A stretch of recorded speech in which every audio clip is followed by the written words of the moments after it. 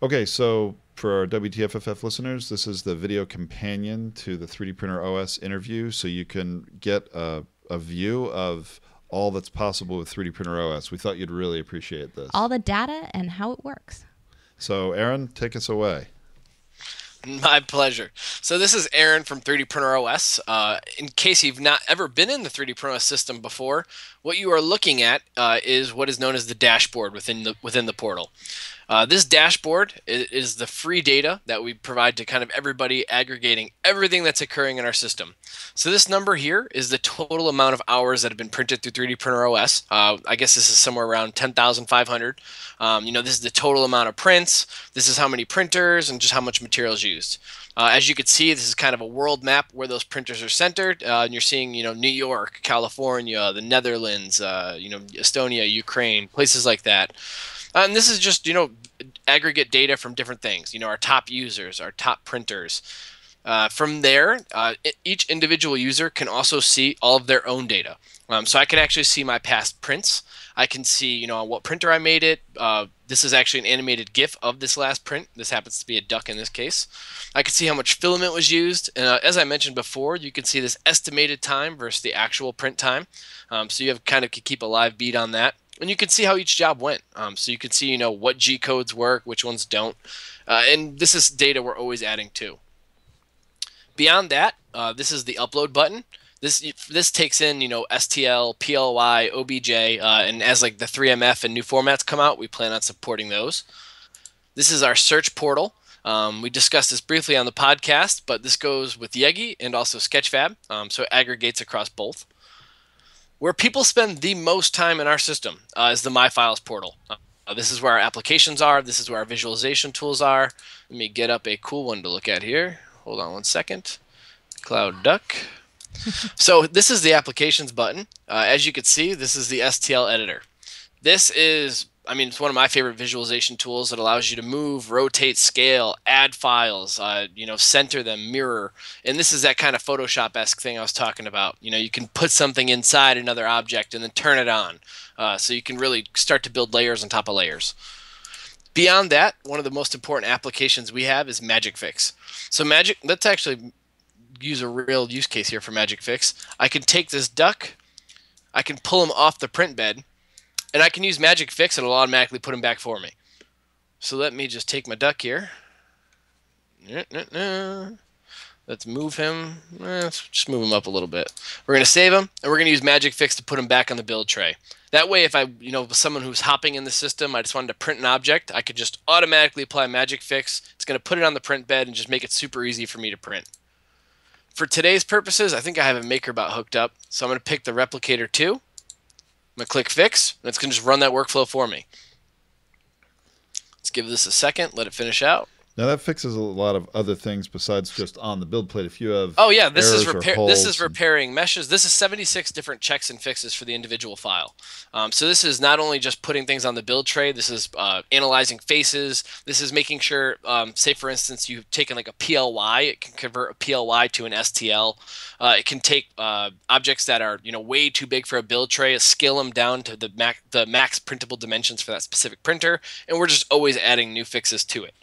So hopefully by the next time we talk, we have 102 fixes, not 76. So we have our Magic Fix file. Let's actually just go right to slicing it because it'll be on the build tray. As you can see here, I have my saved settings for the Replicator 2. We're in one of my profiles, so I have my own custom saved settings. You could save your settings here. But for anyone who's more advanced, this is probably familiar from Cura. You can mess with all sorts of different things. For the experts, we still cater to those. You can manually edit JSON. Wow, that's beyond my capability, I'll tell you that. That's more for our developers than me. So I'm going to go with my saved settings. I'm just going to slice it. I have 230 PLA in there. I'm going to let it slice. And while this is slicing, I'm just going to click over to printers. I can actually live view into all the printers within my network or that are shared to me. These are my two MakerBots here at the Brooklyn office. Looks like I actually have this one open, so let's start a print. So I'm going to go to My Files. Let's take my Cloud Duck I just sliced and send it to print. And then after that, I'll just show you guys quickly the educational work codes we came out with today. So go print. So for the educational institutions that could use 3D Printer OS to manage their printers, they can have cameras set up on those different printers and, across the campus and see what's free and what's not, right? Exactly. So actually, just while I'll click over in a second, but we'll live view into this. As you can see, the file is downloading. It's kind of tracking in for this left side. But this is what the workgroup codes and kind of data side looks like. So this is pretending I'm like an organizational admin for a school.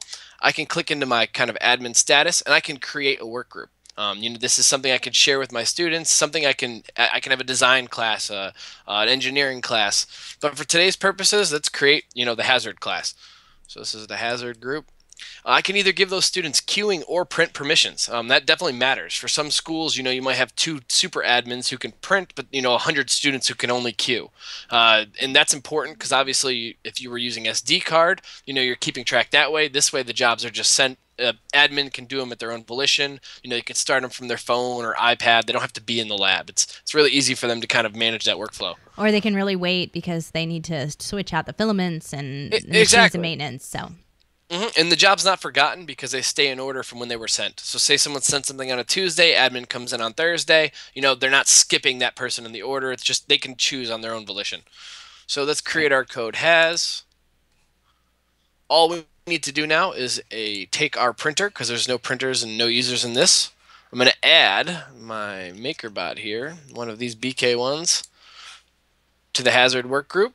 Click Save. And I'm going to go actually sign back out and sign in to a new name, and I'm just going to add these printers. So right now, the has access code, even right now, if you guys logged into 3D Printer OS, you could add this code. So let me actually just open an incognito window. I'm going to log into my account and add the Hazzard printer. Let's take that. Let's go to printers. For a student, all they need to click is add workgroup access. So let me actually close out a bunch of these printers so you guys can see this be added. As you can see, I have quite a few printers. So I'm going to add my workgroup code. I'm going to connect to the workgroup. Connecting. It's this one right here. It's the BK desk's left side. So as you can see, it just makes it really easy for a student to access that printer. From our little piece before, as you can see, we could actually live view into the Cloud Duck printing. So you can see this is kind of live viewing in. And it's getting started. There you go. Exactly. It just finished heating. So that's kind of the super high level. The last piece of that important part for the school side is the reporting. So as you can see, this is user reports, printer reports, usage reports, and also for billing. We can get more granular at a later date.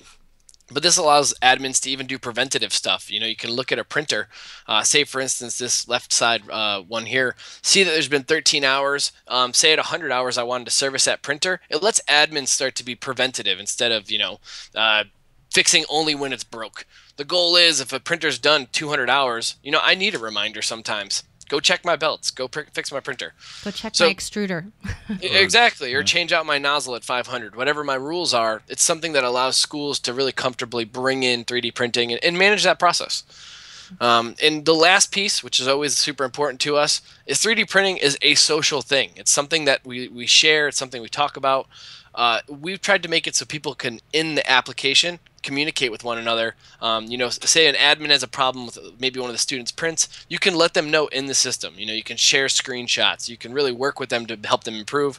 I added you earlier, Tom, but I can just ping you right now. Tom, your print is started. And similar to like Facebook Messenger, I could send that app message when you log into your next time into 3D Printer OS. You're going to see, hey, your last print wasn't successful. Tom, come meet me at my desk. Just allows an admin to really build out that social piece of the platform. Because the bottom line, 3D printing is fun. It's an awesome thing to do, and it's fun to share when you make stuff. That's great. That's fantastic. Yeah. I think it's really rich and makes it simplified. And, it's not just educators, it's enterprise solutions as well, because it's a ordeal in terms of managing it. Exactly. And beyond this, we're also working to help the enterprises in different pieces. If they need something custom, that's something we try to work with them on too. Because 3D printing still isn't a one-size-fits-all solution. So we do find different people need different things. Yeah. But this is the super high level. I mean, if there's anything in particular, feel free to reach back out. But, thank you guys for having me on the show. And it's always a pleasure to talk 3D printing. Thank you so much for taking the time to show us and our listeners sort of a tour of the reality of 3D Printer OS. Very helpful. So thanks again, Aaron. We really appreciate it. And keep us posted on 3D Printer OS's progress. Thank you, guys. Bye.